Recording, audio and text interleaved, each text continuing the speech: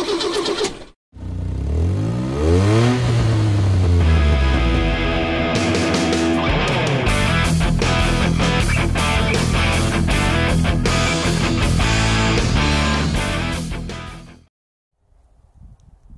morning from L&L. This is Jesse coming to you live.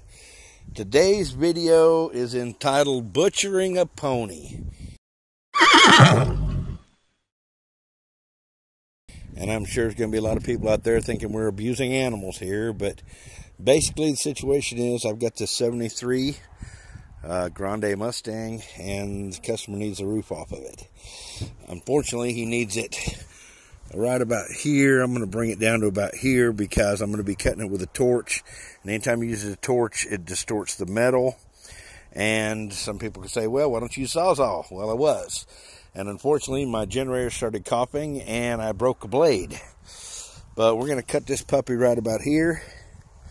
Right about here. And as you can see, we have already started that on the other side. I got it about where I want it. My torch is kind of working. I need another tip, and I just haven't had a chance to drive the 25 miles one way to get one. But we started our cut right here. I'm going to see if I can't find some Sawzall blades, get my generator working a little bit better. We're going to give this customer exactly what he wants. We're going to donate this pony right here. She took a fire. She's been cut in the front. Not much left of it.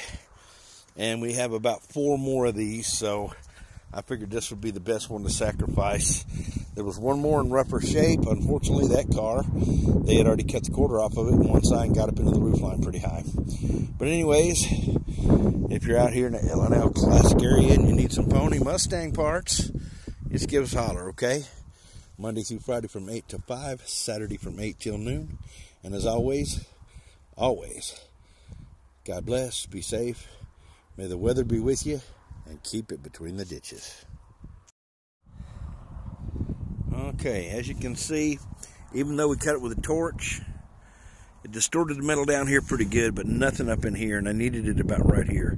So I've got it far enough away back that I think they can make this work for them. Also on the inside, you've got double steel, and you've got this little grabber strip right here, alligator clippy. I'm going to take this off. Take this out, and I'm going to try and cut it up across the simplest spot. I'll have to do a little bit of metal down here in the back where it's got that little lip.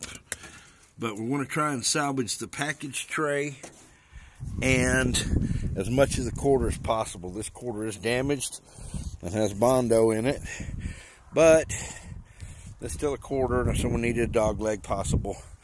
And then the package tray, for the novice out there, we'll call this the outer package tray, inner package tray. Obviously everything is seamed, and the seams is really where you want to try and do your cuts as best possible. If you cut it farther over into one side or the other, you're either going to damage some of the package tray or some of the quarter or some of the inner fender well, and every car is a little bit different, so some of them are easier than others. This particular car here, like I say, this is probably one of the most stripped down ones we have. And it's a big crumple right here in the back, so I doubt anyone would ever try and put her back together. But we do have several other of these Mustangs, so if you decided that you had to have one, other than we don't have any fastbacks. I always liked the fastback in this year. Not my favorite, but a lot better than the Coupe Grandes. But that's a Mustang, and a horse is a horse, of course. Anyway, hopefully I didn't distort the metal too bad right there. And this is what we go through to try and make our customers happy.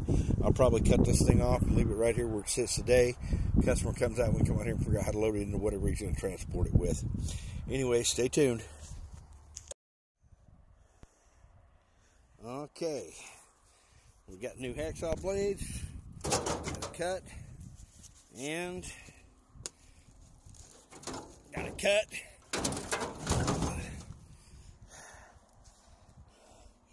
As you can see, she's ready to lift up, take on to the next thing. Salvage as much as we could of that package tray. Hopefully gave them everything they need. And this roof's ready to be toted out of here. But unfortunately, I'm not feeling that strong right now. So I just wait till the customer comes out, and we will get him to help, and we'll load this onto his vehicle of preference. And another Mustang stays on the road, and another one got butchered for parts. Anyways, stay tuned for our next adventure.